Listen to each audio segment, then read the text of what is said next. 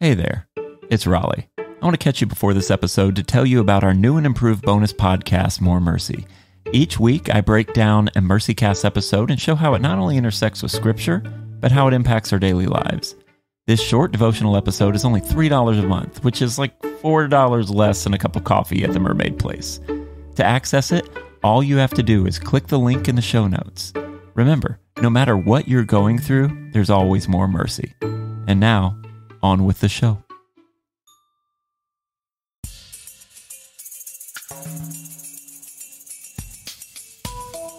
And welcome back to the MercyCast, where we're learning the art of compassion through the adversity of life. I'm your host, Raleigh Sadler. And over the past few episodes, we've been talking about my journey on the Camino de Santiago. Throughout this journey, we walk through a calling. Then we walk through the first few days and what comes with that. But as every journey goes, there are going to be times where you experience adversity, where you experience trials and tribulations.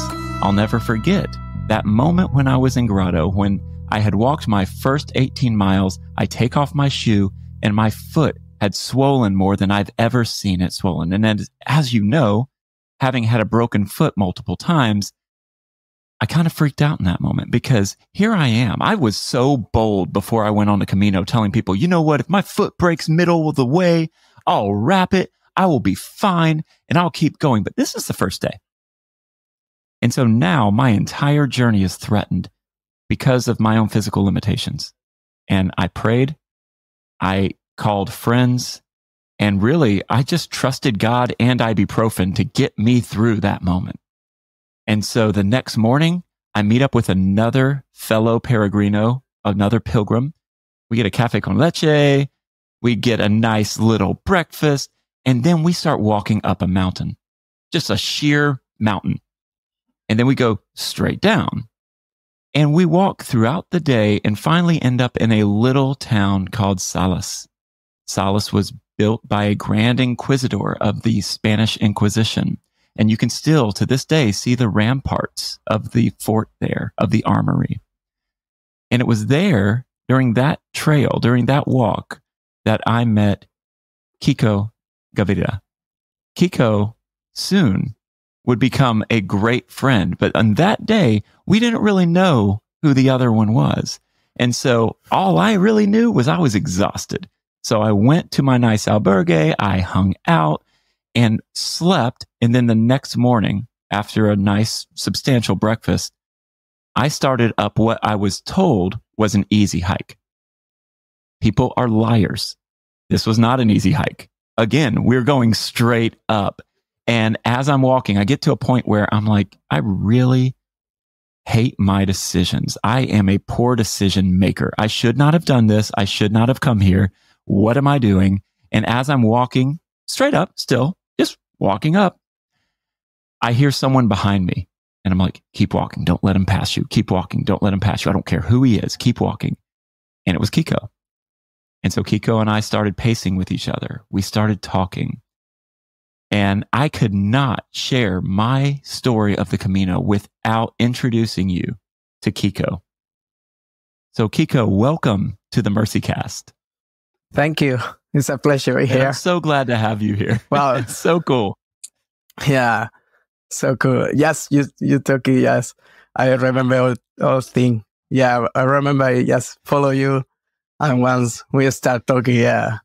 And that's you cool. and I are walking and we get to a point where we decide for a moment, it's not about the destination. It's about the journey. So we slowed down. And you're like, hey, let's go to this little coffee shop. So we go to a coffee shop.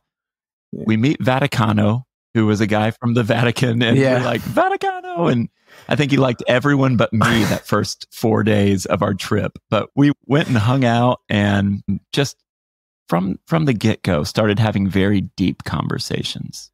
Yeah, I think all time that we had that conversation because we needed in that time. Because when we want to not talk or we want like be alone, just we say, okay, today I walk alone, or just we walking. And that was a good company. We had pleasure, like good moments. Well, and it's so interesting. Funny moments. Right? It's so interesting, right, Kiko? Because if we look at the Camino like a little life, then you can have unbelievably deep relationships just on one Camino. Relationships that are deeper than people that you've known for years, because you're connecting at a point of vulnerability where you may not be able to share that experience with someone. But on that moment, everyone who's on the Camino is on the Camino for a reason. There is something in them that they're saying, I want to leave something on the trail. I want to walk through this. I don't want to walk away or deny what I'm experiencing, but I want to walk through whatever issue that I've been facing. Yeah. It's all the history, all the people you meet in the Camino is amazing because you learn later. And what you say, in the beginning, you say like, at one point I say, I hate my decision. Right. I don't know why I do that. But you keep going. And it's very mentally, you working with that, you fighting with that. It's the special thing of the Camino. That's why I love it.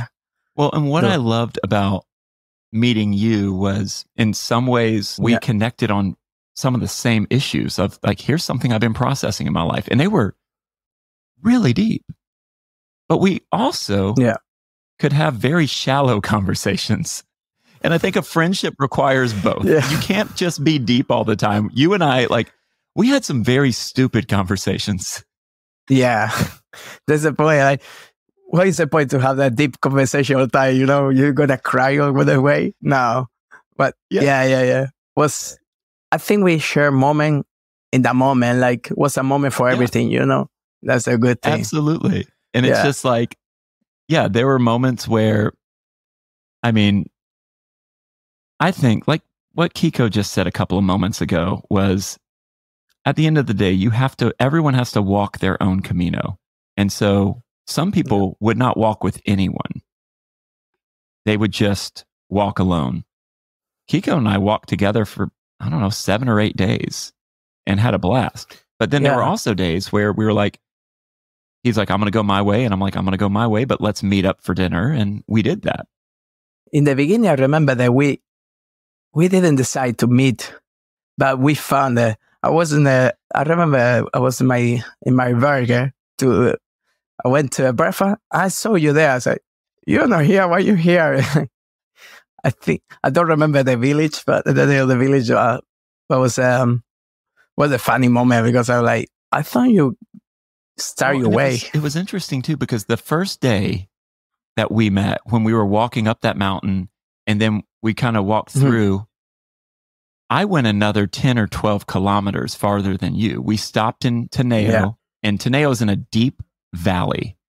And so we're tired by the time we got there. Well, I had another 10 kilometers to go, and I had to go straight up a mountain and down a mountain.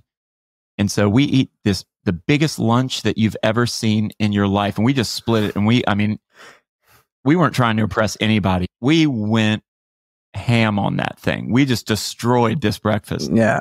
And then, I'm like, I may not see Kiko again. I just might not. And I start walking up the mountain and I'm by myself. And as I'm walking, there's this elderly couple and they just fly by me. Apparently they walk this mountain every day and they fly by me. And then I'm about at the top and I sit down on this ancient wall, which has probably been there for 1,000 years. And I'm having this moment. I'm like, this is a sacred space. I'm going to be here. I'm like, okay, now I'm not going to be here because I got to keep walking. And I'm walking and I'm hurting so much. And then I see this couple and this guy says, poquito. And I'm like, he's like, Campeao, not far. Campeao is not far.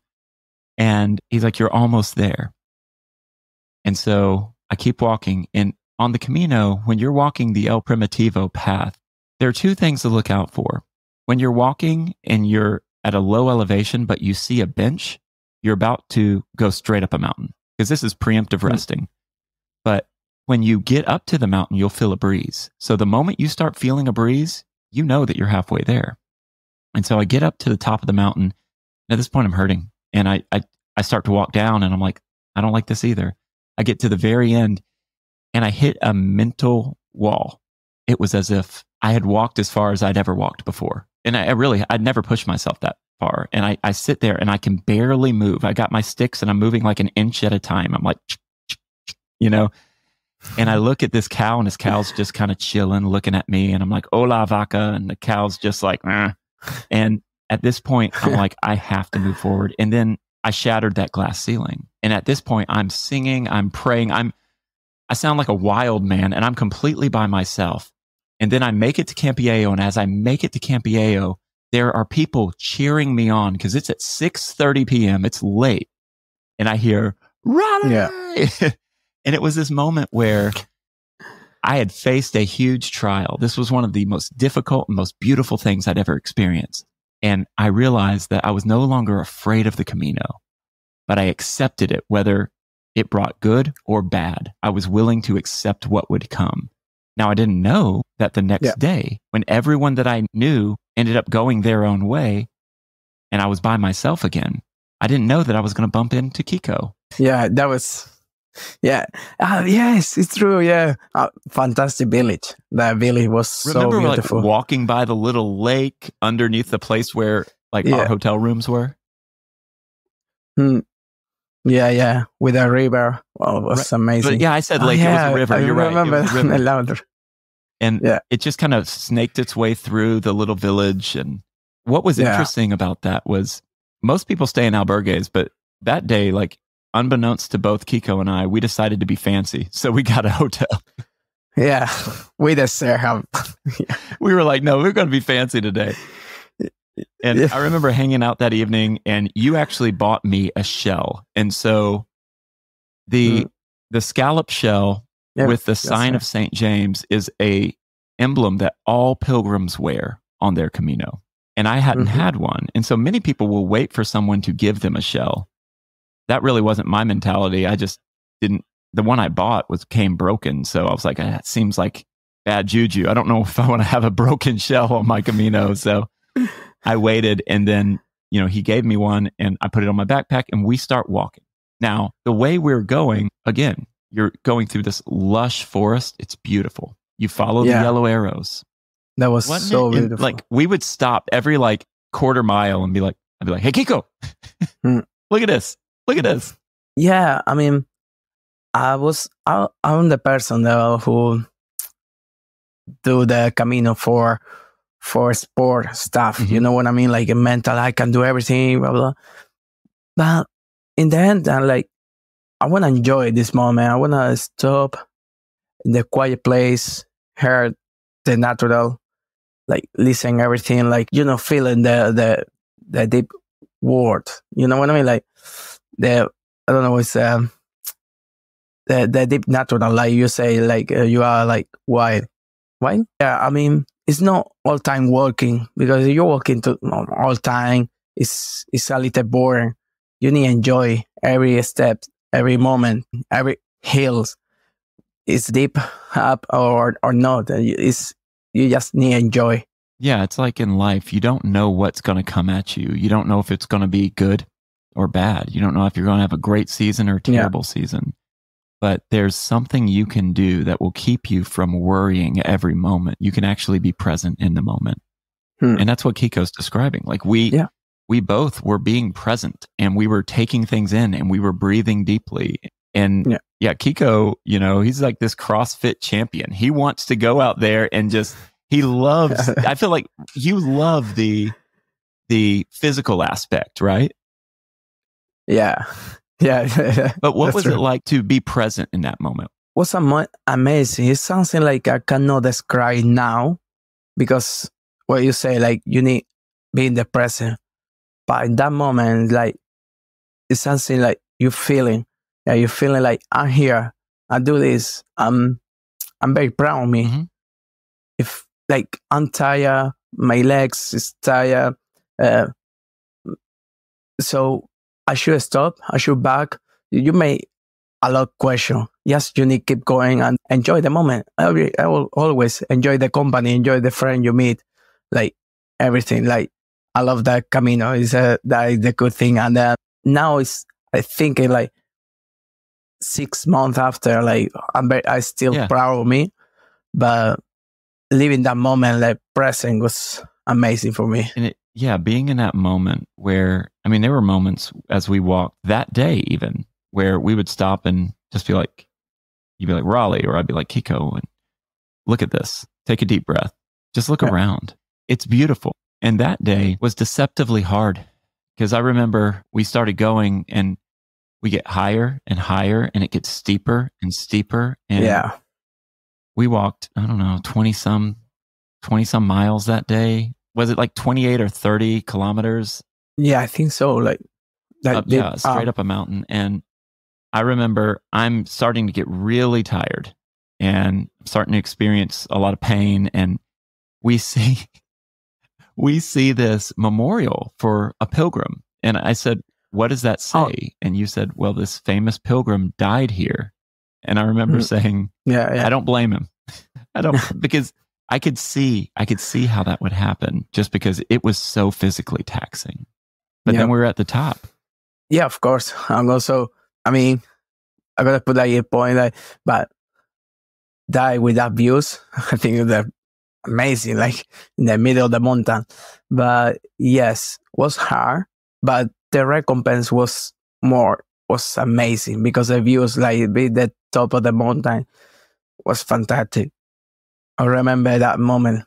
This was amazing. Like, and also we meet the people, the couple from Sevilla, and they say their story about the toys. Like, it was amazing. The story. Tell me again about the toys, because the couple gave you these two small yellow hands, and they gave me some as well to carry with us.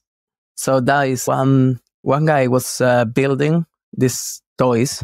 He decided to do the Camino and start give to the people, like free, like friendly, just to the real friends. And then he found a family with a kid with, I think, mental problem, like Down. I'm not sure which one it was, or how I say? I think Down syndrome, right? Outings. Yeah, or outings. I'm not sure now. Yeah, I think so. So he was talking with a family and he gave one of these. And then that when he left, the kid hung his legs, like you are a real friend. So this guy decided to decide this kind of thing and give free to the people in the Facebook. Just the only thing you need is give a donation for a charity for help the outings, or like the happen to the kid, they have the kid. And thing is a very beautiful, very helpful thing. Because he captured that present moment and he gives it to people, saying like, this, you can experience true friendship, and saying you can experience true friendship on the Camino. Exactly. This is what is the Camino exactly, no? In the beginning, everyone gonna think like, I go alone because I need to be alone, because I need to think a lot. But then you start meet the people that, what you say, you have the same thing, the same problem, like you connect in few things, like, and you say, maybe I'm not alone. Yeah. Maybe I have people. You know, that's very good of the Camino. It kind of blindsided me because I didn't know that people could connect with me the way that they could connect with me. It was phenomenal because generally in life, I feel that it takes a long time to connect with people at a really deep level. But me, you, Vanessa, we had a crew. And so you have someone from America with someone from Spain and someone from Colombia together. And my Spanish is very poquito, muy poquito. Vanessa, her English was muy poquito. But somehow the three of us communicated really well. And I think we both depended on you to communicate to the other. Like for me to talk to Vanessa, I talked to you were the translator. Yeah, my English is still all right. I mean, no, it's a perfect one. Yeah, but I was surprised when I say to my friend, like, I was a traducer, like, to the people, say, you? Yeah. Yeah, it was a good experience. It was a funny moments. And more when, for example, we're talking with the old people from Sevilla, and they just speak nothing English. You cannot understand nothing. Like, was a funny moments. Yeah, they were like my abuelo and abuelita, you know. It was just like I could not speak in a way that they could understand and vice versa. But if you were not around me, they would come up to me and they would stand in front of me and they would be like, Kiko? And I'm like, okay, they're asking where Kiko is. Well, and then people would ask you the same thing. And I think what was so cool is you think you're going to figure out your problems or your pain or whatever brought you to the Camino. You think you're going to figure it out on your own. But that's never been the design. People help you. People walk with you, both physically and figuratively, and help you process what you're going through. And I think there's something beautiful in that. I think there is something that's rooted in who we are as humans, where we need other people to kind of come alongside of us. Yeah. Yeah, very agree with that. Yeah, you, me, Vanessa, we were a crew. And we walked together for like a week. And we would bump into other groups of people, and we would always get along with most people. You know, not everyone wanted to be friendly, but there weren't many people who were just downright mean at all. It was just more like you found the people that you fit in with. And if you wanted to walk it by yourself, you did that too. And yeah, that was, I love it. That was, for me, was amazing. The moment, like, because for me, it's hard to say someone like, I want to be alone. I want to walk alone. But well, I remember with you, Vanessa she was on her own. Vanessa just did her own thing. She'd be like, she wouldn't even tell us. She wouldn't even. We're like, where's Vanessa? I'm glad we're not waiting for her. Yeah. And then it's just like, but I mean, I remember we got to the top of the mountain and now we're starting to walk down. And the walk down is very treacherous because it's very steep and it's very rocky. Oh. We nearly fell twice. 3 times. Yeah, we kept slipping. 3 times. Yeah. But what was fun was we got through it. But you and I just we kept walking and walking, and I just remember being like, "Yeah, this is awful." But as we went down, you start seeing these hospitals, or they were like ancient albergues from the medieval times, and we're walking and looking at them and they're still up. And then you're walking through these little medieval villages and they're completely abandoned, and just seeing history. And I remember we stopped in one hospital. Yeah. And you love it. You run at the top of the mountain. I was trying to sneak into it and you're like, I don't know if we should do that. And I'm like, I got to see it. This is history. And it's like overgrown. And I'm sure there's like snakes in there, but I'm like, look, Kiko, look at this. This is amazing. And we were sitting on these little pieces of concrete that came out of the wall, and they were benches from the 1200s that people have sat on ever since. That's incredible. And it's like, if you've heard of the Knights Templar, this was one of their places where they looked for and looked over pilgrims. They cared for pilgrims in this place because there weren't many other places. There weren't ancient hotels you could go to. And so if the weather got really bad, you stayed in this, what they called a hospital. And so we walked along the ridge. And what was interesting was, at this point, it was difficult and it was hard, but we kept building this objective record of getting through difficulty. Even though it was hard, we kept pushing through it. Even though we experienced pain, we kept pushing through it. And I remember Kiko at one point said, "You're doping," because I kept taking ibuprofen. And he's like, "You're doping now. You're doping to get through it." And I'm like, "No, I'm not doping. I'm just trying to survive." And what was funny is, like, we went to this, I think at the end of that day, you couldn't stay in the albergue that I was in. So you went ahead. And then that next morning I left and met you at that albergue. And we started walking again. And that was the day, that next day, where we basically, again, go straight up a mountain, but this time we go straight down. And then we go over this beautiful dam, and then we go straight up. And what was important for me that day was, one of the biggest trials I faced was I couldn't get enough oxygen because I didn't know I was a mouth breather. And no one wants to be a mouth breather. Some of you out there, you're mouth breathers. Stop it. Because you get way more oxygen if you breathe through your nose and out through your mouth. And so I Googled that. And then the next day I did it. And I remember we're going down and then we go up, and you were like, "You're on a mission. Like, you're not you can't be stopped. I'm not talking to anyone. That was the day we met Pia. And I'm like, I'm not even talking to Pia. And you'll hear from Pia and Simon soon. But yeah, I was like, I'm not talking to any of these people. We're just walking. Yeah. I mean, yeah, I remember the day we meet like Pia, everyone. We went for the road to the village that nobody had their bed. Like it was because it was a party in the village. Yeah, that was good. And so we meet again because I was in the same albergue after next day, the day after, in the Pia, and Sam, everyone except you. You was in the village. I was on side of the village. Yeah, that was that was good. I didn't enjoy too much about that village because I was in a far away. But yeah, it was a good moment. After that, you and I kind of decided we're just going to walk together until we're not going to walk together. And we stayed walking together for 5 or 6 days after that. And it got to a point where, like I said earlier, how we would talk about serious things, but then silly things. And one of the things that you and I would do is there were moments we wouldn't talk for 30 minutes because we're just walking and we're thinking about things. We're processing things. We're facing fear. One of the things, and I talk about this in an earlier episode, the first few days, I was facing fear of the trials and tribulations that I would experience on the trail.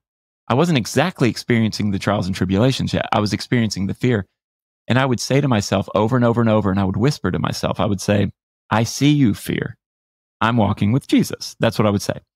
But now, when you and I are walking, there'd be moments where we weren't talking, and I would say, I see you, fear. I'm walking with Jesus and Kiko. and over and over. And we wouldn't talk until you'd hear, Kaka, Kaka. And one of us would say, and we would just point because we didn't want the other person to step in cow poop because there were all sorts of animals up there. And they didn't care where they went to the bathroom. They weren't using a porta potty. I mean, it was everywhere. And you get messy, man. I mean, it is so muddy up there and it's beastly. It really, truly is. Yeah. It was a few way. It was a little hard to walk in because it was a lot of caca. A lot more. So like, yeah. And isn't that how life is? And then sometimes life is just, there's caca everywhere. It's just all caca. Yeah. You know, it's just like, you just gotta move through it. You know, it's just like, I don't like that it's raining caca today, but it won't always be caca. Yeah. Just depends on you. You take seriously that caca. No, you stop it with that. Yeah. And then I remember once the Vaticano say, the guy from Vaticano, he say like, the floor and it's from the Romans and stuff, and then we just focus on that, like, wow, this is Roman way. Yeah, this is Roman way. And we got really into it. And Kiko brings up Vaticano, and this gentleman from the Vatican, there was a day where we all got to a place, we were eating, and he said hello to everyone but me. And I was like, he doesn't like me? Yeah. He doesn't like me? And now I'm like feeling this rejection, and I'm like, he's the worst. I'm like, he can tell that I'm a Protestant. He can tell that I lean in a Lutheran way. Of course he's not going to like me. And you know, it was one of those moments where I was just like, a couple days later, I walked by him, and it was early and I was tired, but I just remember ignoring him completely. And it was like 6:30 in the morning, and we're all getting ready. Everyone's out of their rooms and we're all getting ready to walk. And he said, everyone carries their own cross. He looked at me and said that. And I'm like, why did he say that? And then we start walking out, and Kiko pulls me aside and says, you were kind of rude to him. And I was like, what? And he goes, no, you were rude because you completely avoided him and you did this and this and this. And I was like, huh, you're right. And you know what could have been an opportunity for me to be defensive? I was like, I knew at that moment that Kiko and I knew each other pretty well at that point. And I was like, okay, so he knows that. I'll take that. And I'll say, I'm not going to do that. And by the end of the day, me and Vaticano were like best friends. Yeah, because you was open with everyone. You were talking with everyone except he. You take very seriously. Like, why he don't say hello to me? Yeah. And I say, dude, you are not like that. I know every place we are, you talking with everyone except that guy. And also I talked with him that I didn't have too much to say, but and it was that next day, you and I, we had just crossed into Galicia, and now we're in this Celtic kind of albergue getting a cafe con leche, and I think we got like ham sandwiches. Yeah. You know, it was so good. And, you know, we got bocadillos, and we're sitting there eating our bocadillos and talking, and he's there with a whole crew. And he's like, buongiorno, you know, he's like, he's larger than life. Vatican. Yeah, it's true. He was larger than life. And I was like, you're going to make this right, Raleigh. You're going to make this right. And so he was just kind of like staring at me. I was kind of staring at him. And I was like, you're going to make this right. So I walked up to him. I said, hey, man, how are you? Good. How are you? I'm like, good. We were both kind of sparring. And I said, I want to tell you something. And he's like, what's that? And I said, I once got to meet the person who succeeded Mother Teresa in Calcutta. And we had this long conversation about Mother Teresa. And he goes, Mother Teresa? And I said, yes. And he goes, basically, he loved her very much. And in that moment, we shared a moment. And even though we were very different and we had our own reasons for the Camino, we were kind of bonded in a really beautiful way. And we would end up walking together a couple days later, just me and him. And, you know, we're walking, he's smoking his cigarette, we're talking about life. And yeah, he may have chain smoked the entire Camino, but he was amazing. Like the rest of us were struggling with our lung capacity, but this guy, that's how fast he was. He was the fastest guy.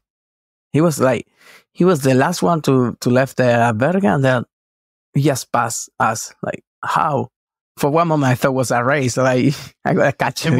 We would catch up and we'd be like, Vaticano! And he would ignore us, and it was amazing. Yeah. But, at that point, as that day ended, we were pretty proud of ourselves. We were feeling pretty good. And then we had a choice to take an easy way into Afonsagrada or take the hard way. And for some silly reason, we took the hard way. And we went, again, straight up a mountain. I don't know.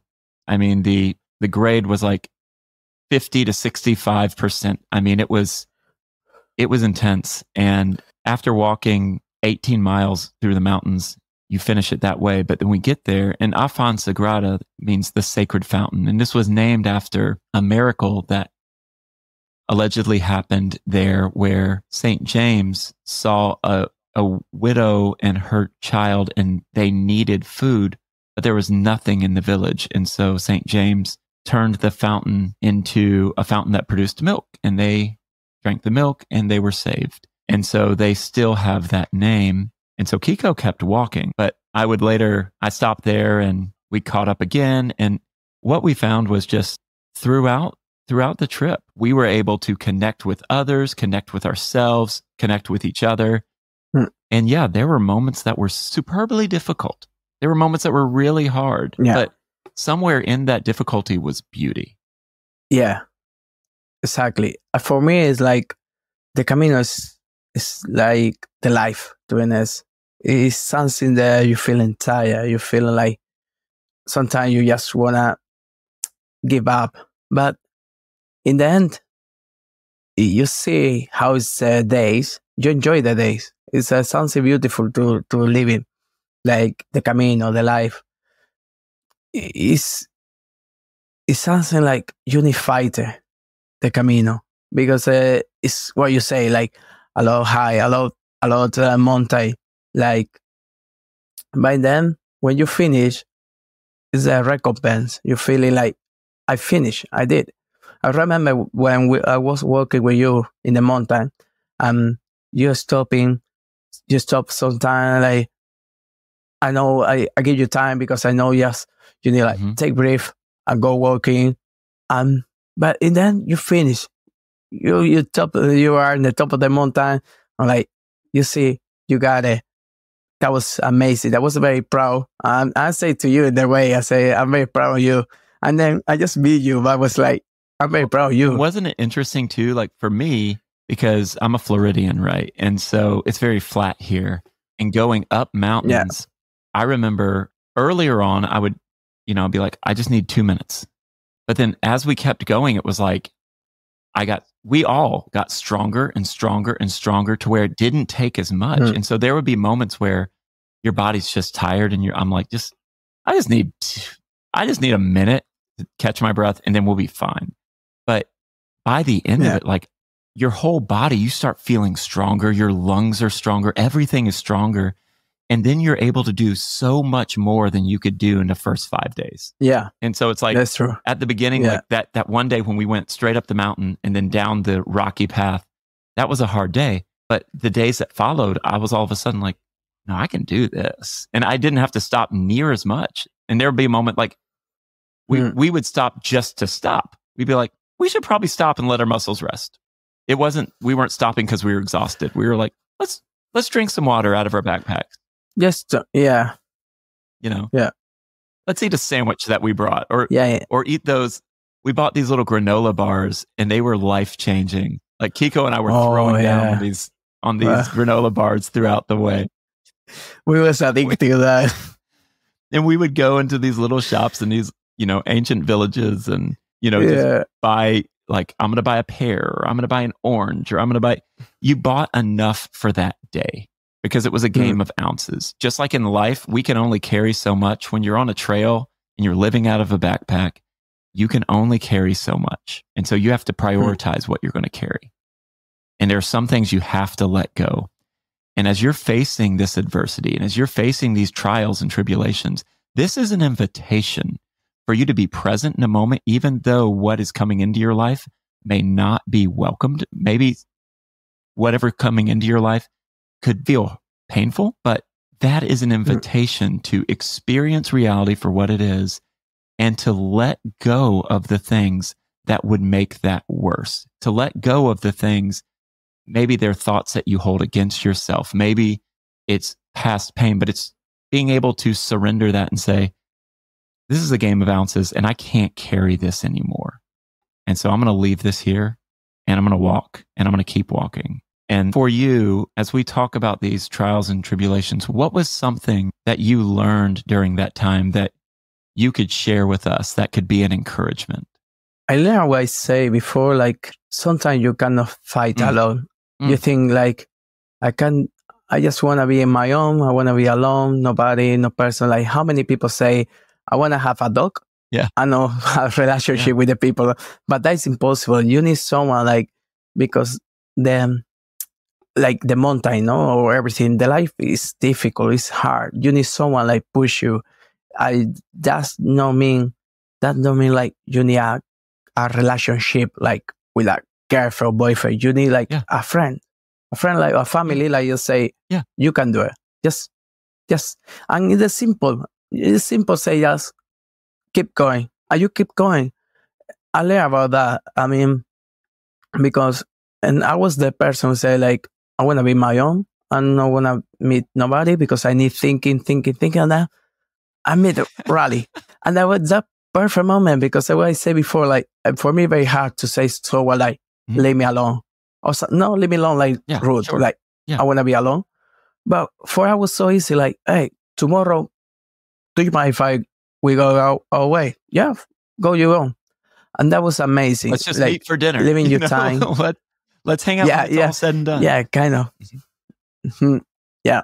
And then I learned also listen to the people because sometimes you connect it what you say, no? And then they give you advice without you ask or something like that. Non-consensual advice. You don't want that. But listening to people, if we trusted them, it could be very helpful, right? Sometimes listening is like, because I was the person like talking a lot, like cannot be quiet, cannot be in silent, but I learned to listen, to see what the people say. And then I will talk. If I no need to talk, I don't say nothing, but first listen. And then like, is interesting for me or it's helpful, like you say, I'm going to take with a pleasure.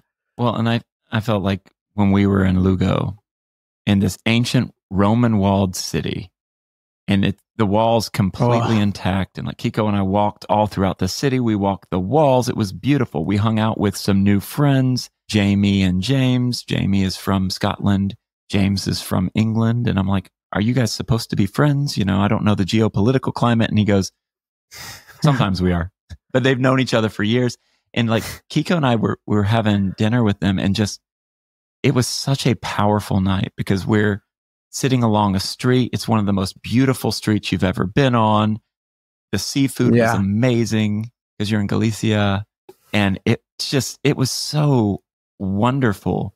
But I remember we're talking to these guys who we just met, and there was a connection, and a lot of the things that I would later take from the Camino, I got from that conversation, just from listening to these guys and not talking, but just listening. That's the point. You see, imagine that same situation. You're at Lugo, a beautiful city, like we amazing old part, like the old city, the castle. You alone. You dinner alone. For what? You're thinking, and that's it. And then we meet this James, these two guys, and I felt the same. I think the same of you. Like they are, like I learn a lot about him or they. I enjoy a lot that night. Well, and I remember right before we all met up on this podcast, I talk about some of the things that I've struggled with my entire life, and I talk about how over the last year I realized that perfectionism had impacted me in an adverse way, in a way that wasn't good. And I was always thinking that if I could do something perfectly, then I would be enough. Then I could be accepted. Then whatever I'm doing will be satisfactory. But I'll never forget, right before I met up with you, there was this little bar restaurant called The American. And I was like, I'm the only American in Lugo right now, right? And it was awesome. I'm the only American in this whole ancient town. Everyone else is from some other place. I mean, 50% of them were German. Like everyone was German. But I'm sitting there and I'm like, I run into a couple of the people that we had walked with. And I just said, hey, you want to go to The American? Because I'm American. It's my home. And they're like, okay, let's go to The American. So like 4 people, a couple of them can't speak English. So they just stare at me and I just stare at them. And it's a beautiful moment. And we go out to kind of the veranda, like this little back porch kind of thing. And there's a tree, and the tree has a little metal grate around it where it has those little holes. And I have my little plastic chair that I'm sitting in, and I go to sit down. And as I'm sitting down, I hear, "No, Raleigh." And then my back legs fall right through. And so I pick it up and I'm like, oh, that was awkward. Now everyone's looking at me. Great. But it's fine. It's fine. I pick it up and I go to sit down. I fall through again. And I'm like, okay, that was awkward. Now everyone's kind of looking and laughing. I pick it up again and I fall through a third time. And at this point, I'm cackling. And it took me 4 times to actually get the back legs on solid ground. And one of our friends, Anna Lee, looks at me and she goes, that took you 3 times. And I'm like, I know. I'm glad that happened. And she's like, why? And I'm like, because these days I'm trying to learn what it means to be an imperfectionist. And I just did something silly and it doesn't matter. If anything, it's making me closer to you all. And I'm more present in this moment because when you're present, perfectionism has to flee. Because to be a perfectionist, you have to consistently think, well, am I doing this right? Am I doing that right? And when you're just being present, you don't really care. You're just choosing that moment over fear or over rumination of the past or what have you. And so for me, that night of just being present with you and Jamie and James, it was so big because I think we were all learning from one another. Yeah, I think, it's that point. Like we listen, we talking, was like, we enjoy. And that was funny because we laughed a lot. Yeah, it was a funny moment. We enjoy the food. And you see, like, you meet a lot of people. There's nobody perfect. No one's perfect, you know? Like, everyone has, no one's perfect. Especially on the Camino, right? Everyone have a liter. Yeah. Yeah.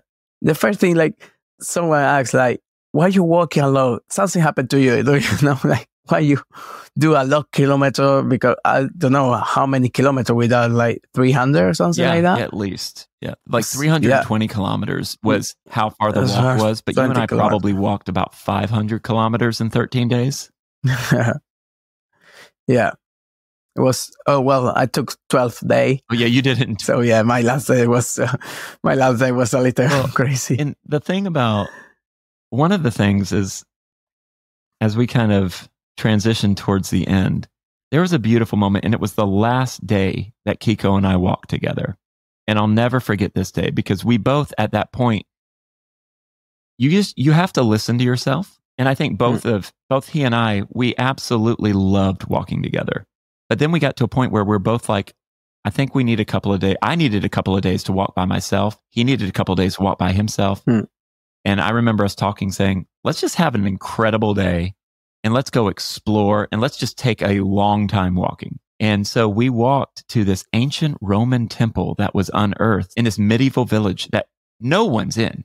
Like, no, it looked like no one had been there in months. The trail is very well kept, but we went off trail. And so we're seeing snakes. We're seeing massive like buzzards or eagles. We're seeing all sorts of different animals. And we're walking and we see see the Roman walls and we're walking the Roman path.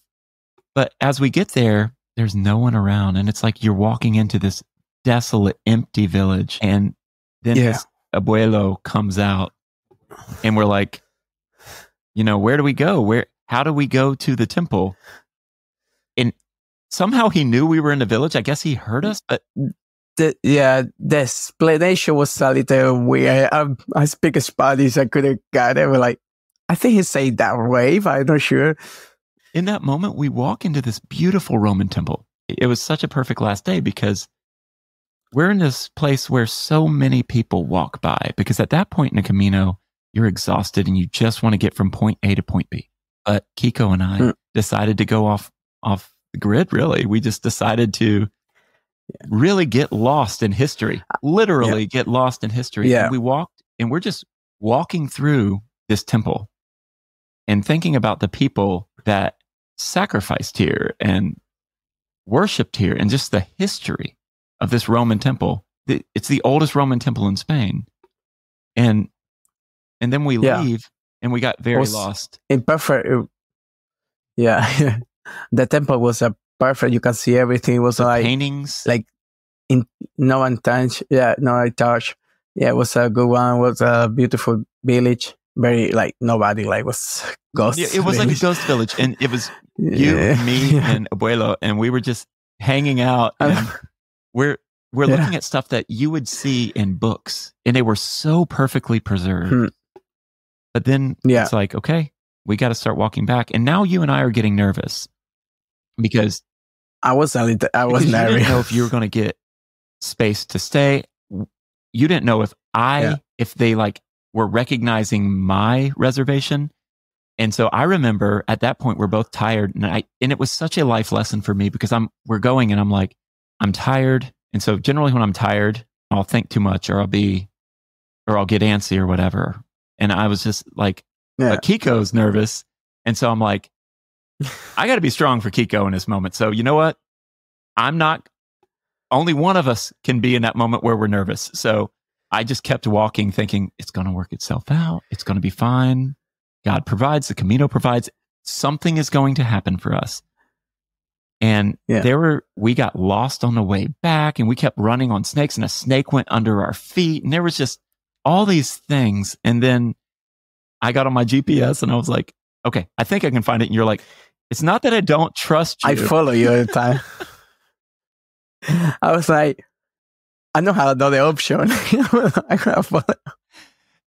And then we ran up on this beautiful monastery that they would have pilgrims over, 800, 900 years stay there. And all of a sudden we were back on the trail. Oh, yeah. And we were back. And then we ended up in Alfarera and met up with friends and had a blast, had a wonderful time. And at that point, it started to hit me that I didn't know these people 10 days ago, but now I feel like I have family. I have people that I will probably be friends with for the rest of my life because we met on a trail. It's like you never know who you're going to meet. And I think when you meet people, when you're going through difficult times, if you choose to go through it together and not isolate yourself, but like you said, let that person speak into your life. Let that person be with you. Then you will grow like you've never grown before. Yeah. Sometimes, I'm angry. That's right.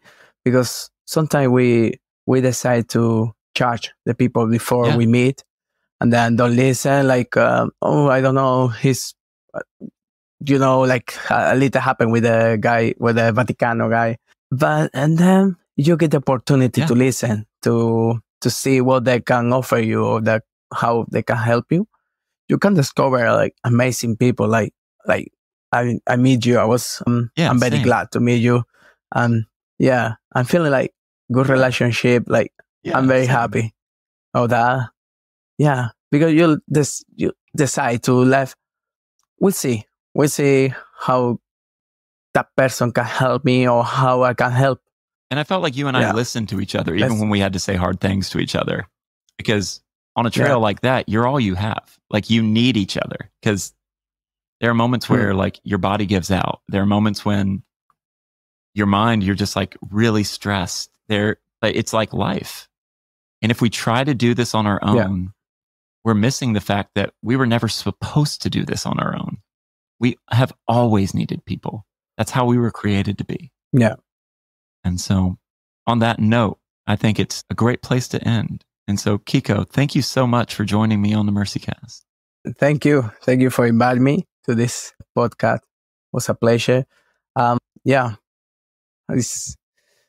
we're talking now. Yeah, remember all time, like that happened. Like, I remember the time the Lugo, when we left Lugo, both of us was so tired. Like, I know if I can, I stay one day more. I remember I say that if I can stay one day more in Lugo, because I'm very tired. I was like one of the last days. Yeah. There's nothing more difficult that I've ever done in my life, but also there's nothing more beautiful that I've ever done than walk the Camino with the one and only Kiko.